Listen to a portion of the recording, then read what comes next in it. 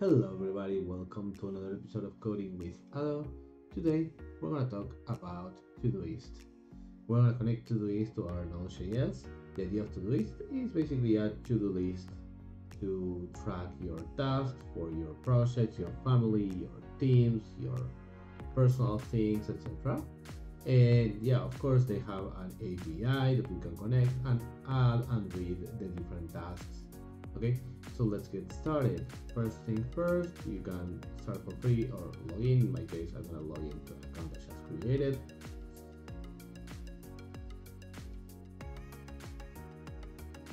Perfect. We're gonna go to the account, we're gonna go to settings, to integrations, and add an integration.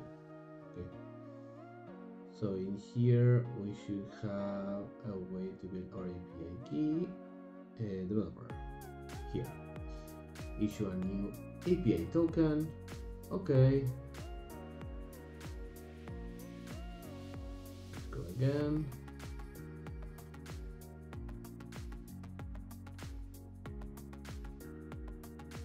I don't know how in there. Let's go again.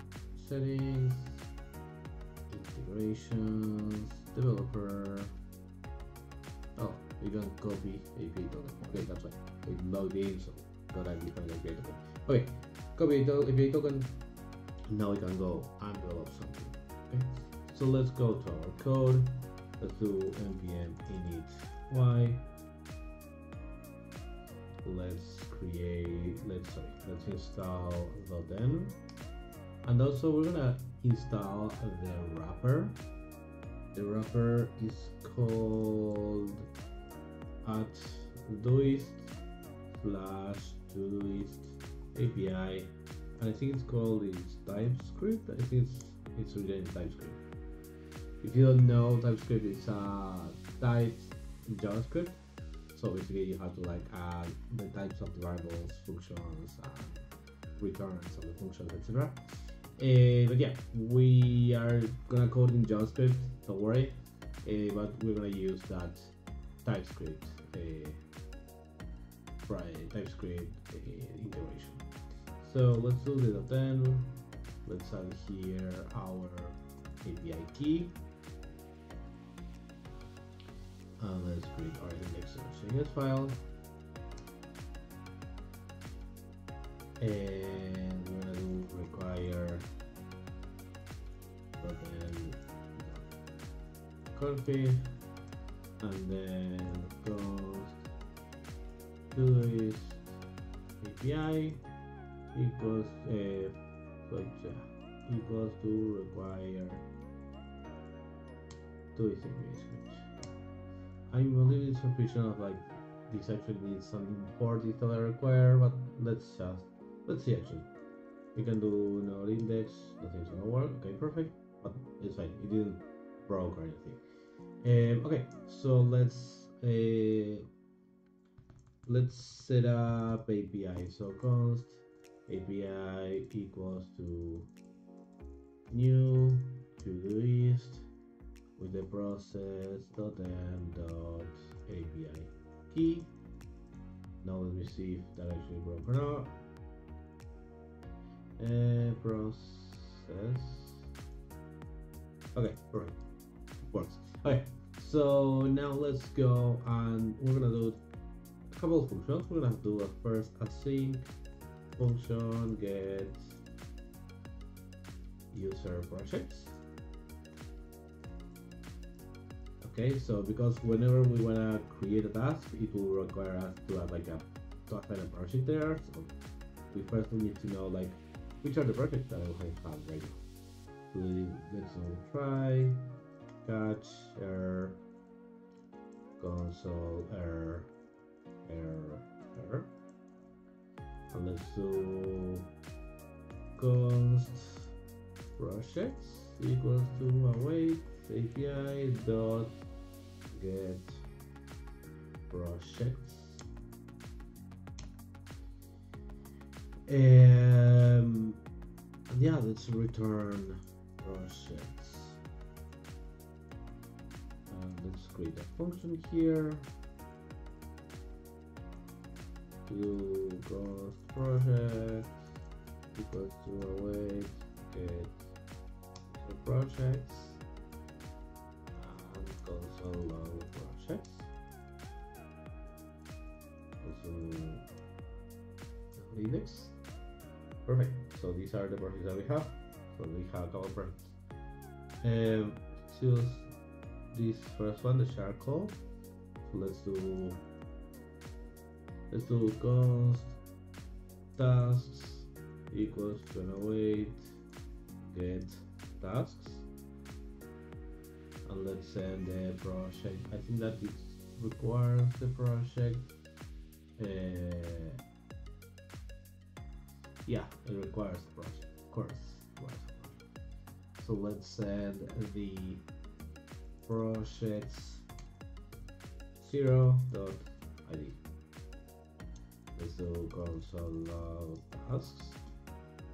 We're gonna do async function get project get tasks project id,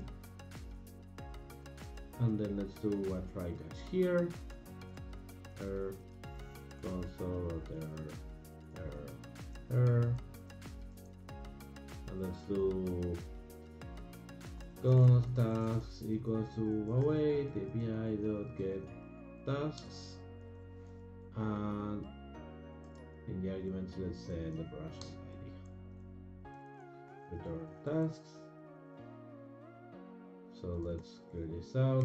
Let's run this, and we have these tasks here.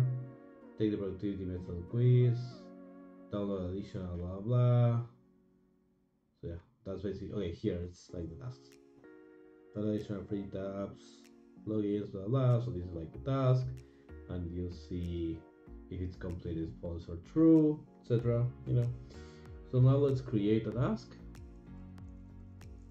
Async function create task project id and the task content, and let's do try catch error console error. Let's do const create task equals to await api.create task, and let's send the content to be the task content and then the project id. Let's return the new task, and let's call this task. So call new task equals to await create task to be project 0.id, and we're going to be record video console new task,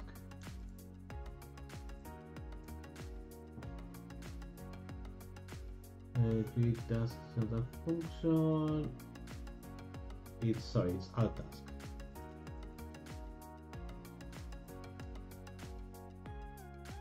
Yeah, and here you have the record video task that I created, and we have an ID here.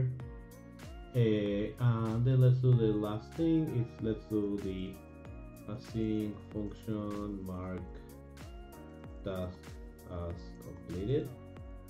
So we're gonna need here the task ID, try catch error, console error, and then let's do const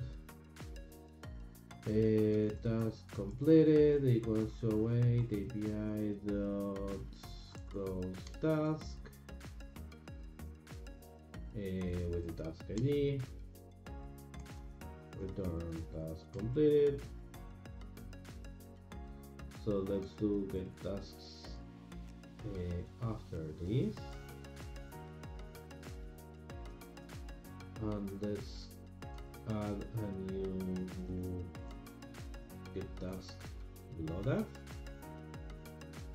and let's do here const completed task equals to await, mark task as completed with the tasks. Here's our new task. .id console log completed task. So let's do task after complete. So you should be able to have like get the user project, create a task, get the task, mark that task as completed, and then get the task again. So clear this out. Let's actually like here. No, let's just run it.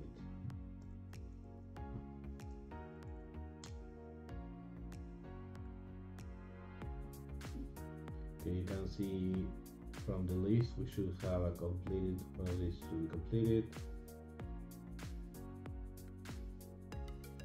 Okay, this is true.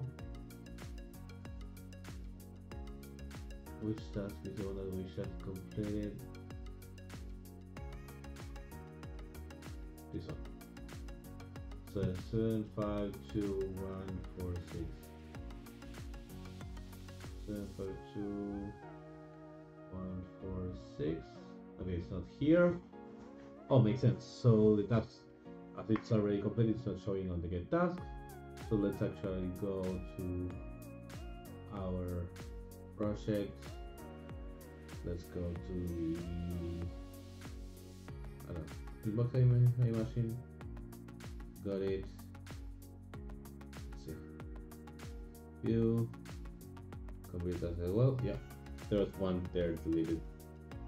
It's a filter here. So yeah, that's basically how you create these tasks, mark them as done, so you can actually go and automatize your processes. So yeah, if you like this type of content, please like, subscribe, and send me a comment if you wanted to go into a specific project or whatever, SAS. And yeah, see you on the next video. Bye bye.